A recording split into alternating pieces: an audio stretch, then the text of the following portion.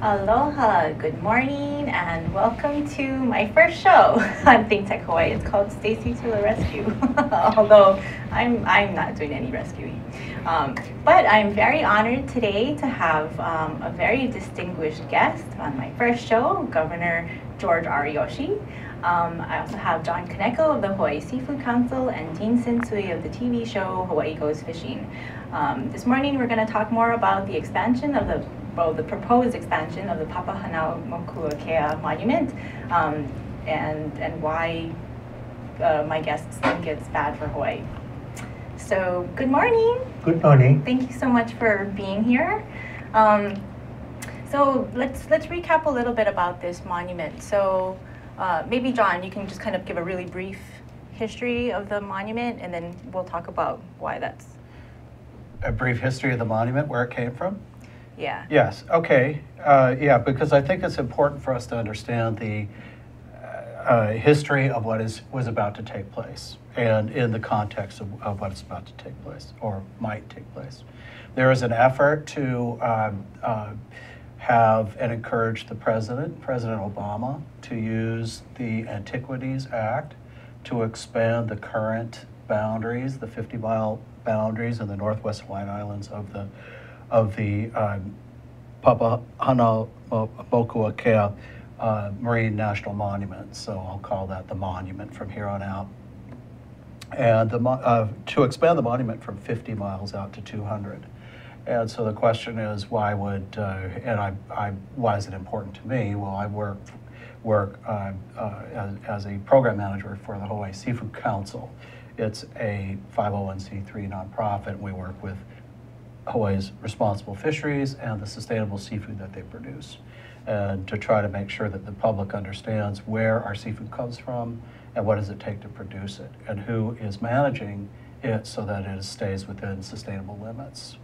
And so the history is fishermen, longline fishermen, came to the Western Pacific Fishery Management Council prior to 1991 to express concerns about potential interactions of the longline fishery with monk seals and protected species inside of the current monument.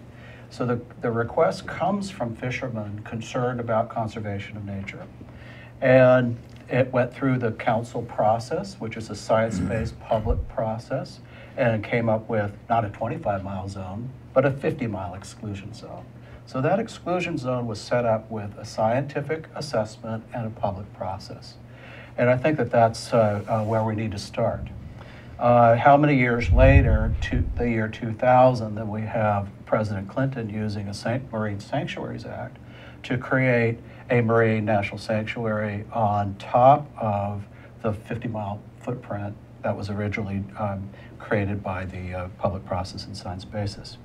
That created the Northwest Hawaiian Islands Coral Reef Sanctuary. And then how many years later, in the 2006, we have President Bush come along and say, well, we're going to use the Antiquities Act this time and create a marine national monument on top of the original footprint of 50 miles. And so those two executive actions were taken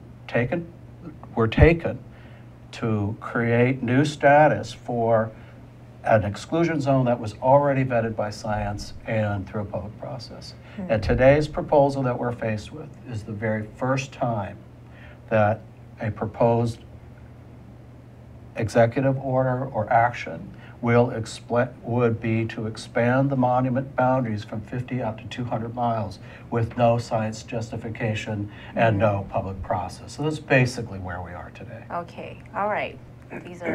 This is heavy stuff. This is going to affect everybody in Hawaii and beyond, right? So, Governor, can you tell me why you oppose the expansion? Mm-hmm. Well, first, I think our people ought to understand and know that we are the only state in the country totally surrounded by water. Other states have other state next door. They can kind of reach over, flow over, do some things together. But we can't do anything like that with other states. Well, we have the ocean. It separates us, and it's a very valuable asset to us. It makes us the kind of state that we are. So we can look at the ocean and look at the kind of thing we can do. I know, for example, we talk about aerospace. but aerospace is also very much tied with what the land and the ocean. And I just feel very strongly that we ought not to have the federal government come in and set aside huge amounts of ocean that they have control over, and that we have to just come along and do whatever they want us to do. And I would rather want them to tell us that there are some things in the ocean that needs protection, and would the state go ahead and do whatever has to be done to protect the ocean. And we have done that. We've at Hanauma Bay, the marine sanctuary. We felt that the fishing ought to be protected. We did that. And I remember one time in Waikiki, when people were fishing out there, and they were overfishing, and the fishing stock started to go down. And we put a temporary ban on fishing until the supply got replenished again. So I just feel very strongly that if there's something to be done, we in Hawaii can be the ones who can attempt to do it. And remember also that those who benefit from the ocean, those who get benefit from doing things in the ocean, are the ones who are more likely wanting to do what is right to preserve and protect that marine environment. And so that's what I feel very strongly about, and I don't want them to come in and tell us that they can pass a resolution for a long time, not being able to tell us what it is that they want us to do. As a matter of fact, what was said to say that there's been no scientific basis for determining what they did, what they're proposing to do. And I just feel it's very wrong. If the federal government steps in now and comes over, we don't know what's going to happen 15, 20 years from now. There might be an individual who might come in and want to do things in Hawaii that we feel may be very detrimental, bad for Hawaii, and maybe bad for America also. Because actually, were you in office when the Magnuson-Stevens Act took place? You were, right? It was 1970. No. 76. 76. Magnuson comes in. Was it in 76? 76. Yeah. Well, then just to kind of let our audience know, the Magnuson-Stevens Act is what created the 8 Pacific, the fisheries management councils that are all throughout the United States. And ours is, we call them WestPac, right? And so they work with the scientists that you were mentioning and the fishermen as well, and so NOAA. Yeah, but I think it's very, very important that people know that, you and Senator Akaka have come and spoke out against this. One of the things that Senator Akaka mentioned is that it's not a public or transparent process either, right? Yeah, so I appreciate. Well, I have nothing to do with fisheries industry. I don't have interest in financial industry or anything like that. My only concern is that I want to see the supply being constant, and that the fishermen have a chance to fish and bring the supplies to Hawaii. And there's been a lot of misrepresentation about this. I've heard people from the state related to the state talk about how much of our fishing done by local people are being sent outside of Hawaii. I go to the United Fisheries auction in the morning, I see all the fishes coming in, and they're taken off the boat and come in, and Hawaii people buy that fish, And I'm concerned also not only about the availability or lack of availability, if the fishing is prohibited, but the price also. If they keep the amount of fishes that come into Hawaii, everybody has to bid for the price of fishing, and the price goes up. And so I'm very concerned about availability and about the price for those fishes. And it's really about food, yeah. You look at how much fish comes into the auction every day, somewhere between 25 to 50 tons. Right. And if you're going to replace that with something else, there's a cost to that too. Yeah. For example, a pound of beef takes 20 pounds of forage or grass, takes another 2 pounds of grain just to create 1 pound of beef. Now, if you were to try and replace 30 tons of poke and sashimi, you're looking at 600 to 700 tons of forage and grain. How much grass, how much pasture land does it take to produce 1 ton of forage, right? Do we have that kind of land area? Do we have that kind of resources? And on top of that, we all say that fishing is good for the bottles. Yeah. Yeah. It's Fish is good for us. Eating more of, right? And not have it restricted on us. And for me, I'm 90 years old, so it's not my future. But I'm very concerned. No, but you must have been eating fish, right? That's why you're over 90 years old. Yep, fish is good for the brain. Yeah, right? Yeah, All right. kinds of things. You eat a lot of fish, that's why I you're eat a smart. lot of fish, and we do, you know, in my job as, you know, working with the fisheries and also the seafood, is we try to promote it as a healthy, well, first, tasty first. It tastes good. We don't eat because it's Right. sustainable. We eat because it's good It's to yummy. eat. It tastes good. But fortunately, it's also good for us. The omega-3 fatty acids for our brain function and our heart function, but also at the same time well managed through science-based management system, which means we are fishing within the laws of this country that regulate not only fisheries for sustainability, but also our fishery impacts on protected species, marine mammals, birds, and other protected species like sea turtles. So in my line of work, I can't go out and make unsubstantiated statements about the sustainability or the safety of these products. Whatever I put forward is substantiated through studies or through some kind of a published document. And so the sustainability of this fishery and the performance of the management system here for this longline fishery, it is a model. You'll hear people say, this is the worst kind of fishing on earth, or it is a model for sustainable fisheries.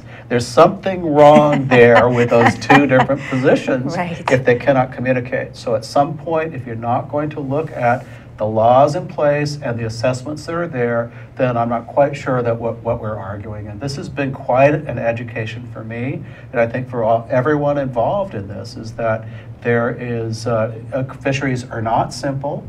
They are complex, and fortunately, we have a system in place to manage it. So I think we have fisheries that we can be proud of, we can continue to support, and they should not be vilified without any justification. Yeah, definitely. I mean, in Japan, right, fishermen are revered Right. because they're the ones that feed all of us. Well, in and- ancient Hawaii, Hawaiian fishermen used to have a very respected place in society because they help feed people. And unfortunately, for some reason, all the commercial fishermen are being, like you said, vilified. Being accused of being greedy. But the fact is that commercial fishermen fish for the rest of us. If it weren't for them, we wouldn't be getting ahi and big eye and that kind Well, of thing. when you look at all of our food source, a lot of it comes from mainland outside. Yeah. And it takes a long time for it to get here. They gotta be refrigerated, and it's not fresh when they get to Hawaii. The fishing, if it's done in our waters, come to Hawaii faster, in better condition, and we don't have to have it treated. And the farther we push our fishermen to go out to fish, the more time it's gonna take to bring them back. The more time it's going to have to take to refrigerate and take care of it. And so it's not going to be as fresh. Then So, it's dangerous for them too. It feels important that we understand that the opportunity for our fishermen to fish in waters that we currently fish makes it possible for us to receive fresh fish, better conditioned fish than it would if they had to go way outside or somebody else would bring it in. Absolutely. and the we area that need they to are. be more self-sustaining. Yeah. Exactly. Right?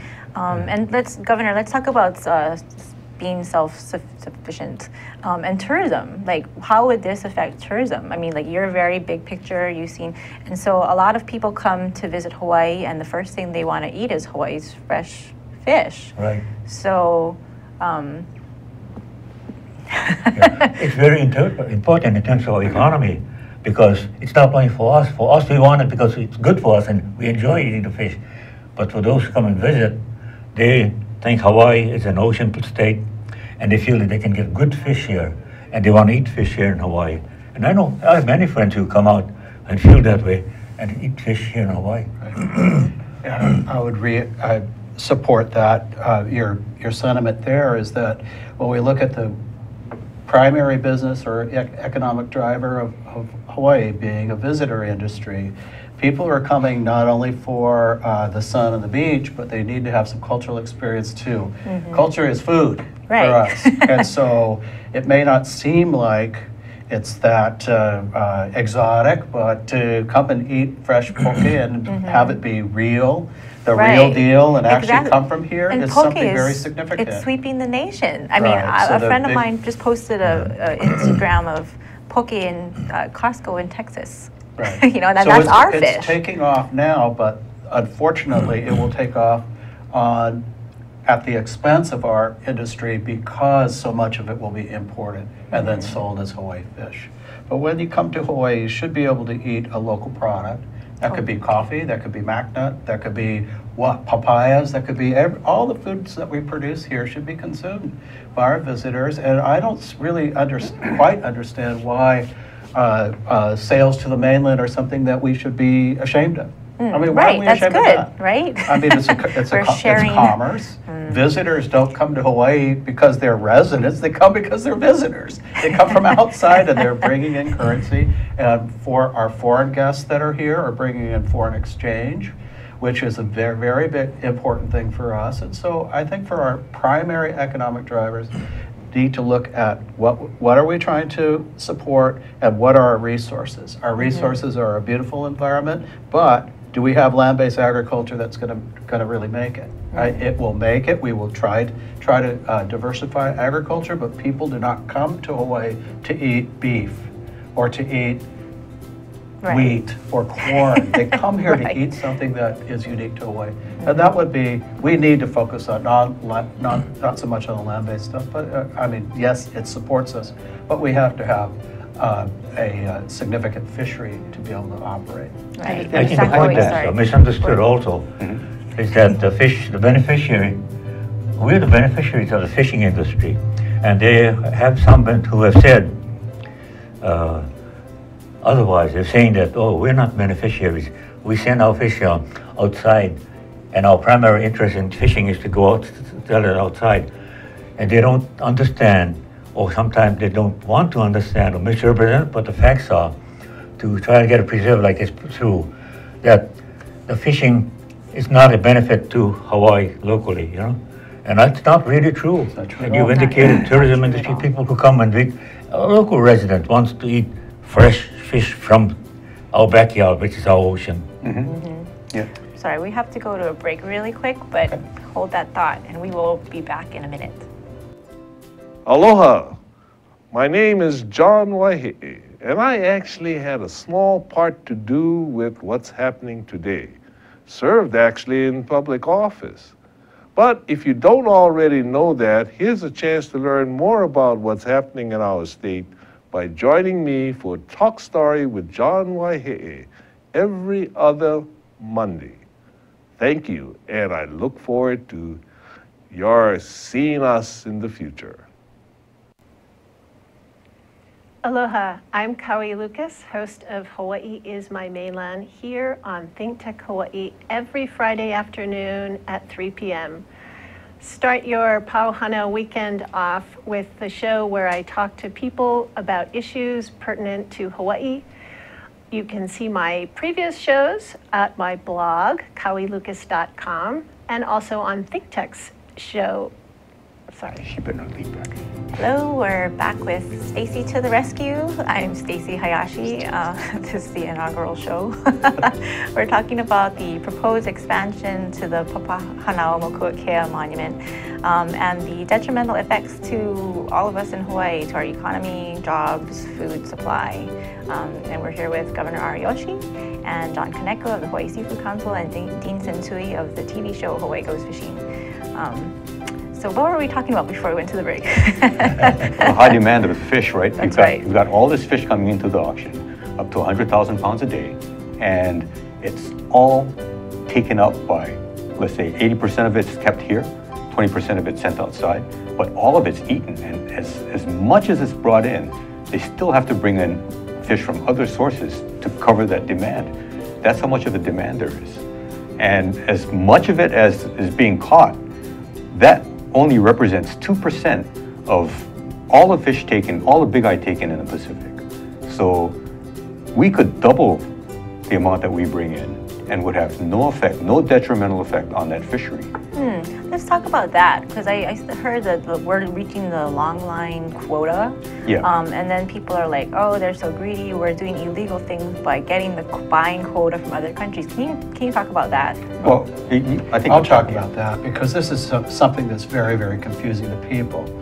If you think about it, why do Well, first of all, quotas are set by an international organization, two international regional organizations that manage fisheries. So we have two different separate big eye quotas. It's the only species we have quotas on. So from my position, is that every time if we use up our quota or reach our quota, is it a positive thing or a bad thing? Well, it's neither. What's happened is the reason we're reaching our quota early is because our catch rates of big eye have actually gone up, not down, and the average size of fish has gone up, not down.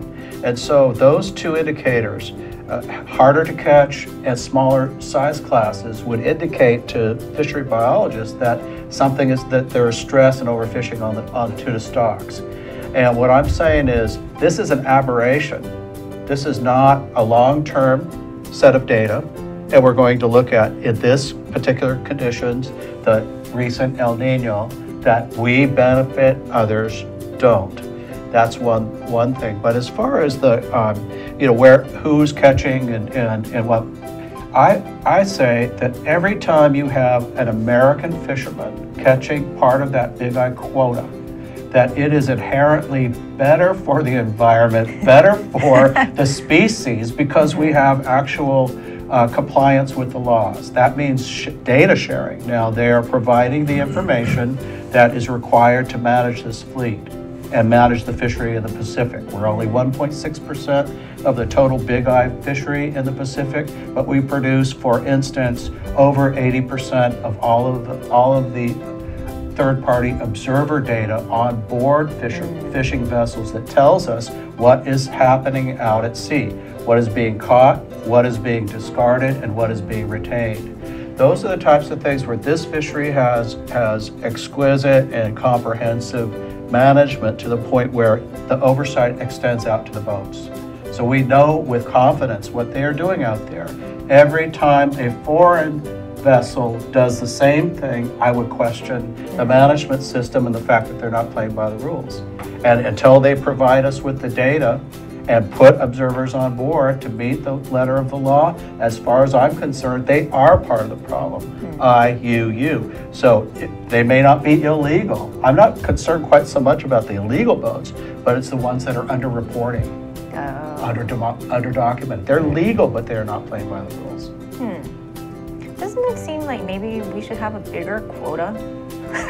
Absolutely. I argue that if you want a real market-based solution to overfishing the Pacific, take 1.6% that is following all of the rules, and you don't get any quota reduction.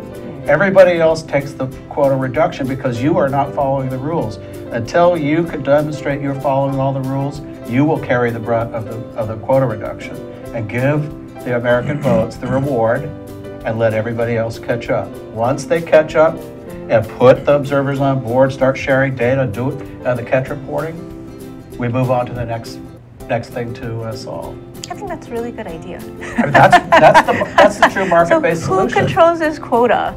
The quotas, they're controlled by two different regional fishery management organizations, multi-nations, national organizations. The problem is consensus-based management as opposed to science-based management.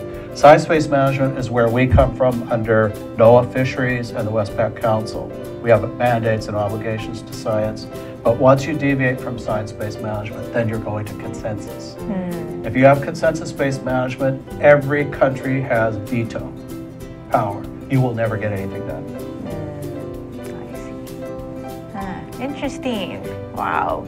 Hey, Governor, do you remember during the war, they shut down all the fisheries because like 99% of the sampans were Japanese owned, and so the government seized all those boats, and then they had to import canned stuff. I mean, can you share what that was like for Hawaii? Right. We got greatly affected because of that, and that's why I think it's very important that the oceans be kept free, so that the state can make a decision on what kind of fishermen are fishing, how much. And if we feel that there's an overfishing and the supply is being going down, we can make that kind of decision talking to fishing. But that consultation will take place there with the state. And if you have somebody trying to in Washington, far away, making this decision, we're not going to be able to get the appropriate, the best kind of decisions that really impact us in the right kind of way. Because the people here know the resource That's right. best. Yeah, and the people who produce, who go out, that do the fishing, produce that fishing, are the ones who care most about cleaning up, perpetuating, and having a good fishing environment. Yeah, because they have the most to lose. That's right. Yeah. Yeah. Right. If you take too much today, you won't have anything left for tomorrow. I think that's pretty common sense, right? Yeah. And that's why we have the rules in place. And it should be noted that one of the myths that are being perpetuated is that Westpac is like the cheerleader for longline fisheries, and that's not the case. Westpac's duty, by congressional mandate, if I'm not mistaken, is to ensure a sustainable fishery and to protect habitat, among other things, correct? Right, to utilize the marine environment, marine fisheries for the benefit of the nation. And the other thing that should be mentioned, that back in 1976, not only did Magnuson-Stevens Act create the 8 regional councils, they were set up to decentralize the federal management process of federal fisheries in federal waters. But it also created and recognized the 200-mile limit. That's what it did. So prior to 76, I used to work in Alaska.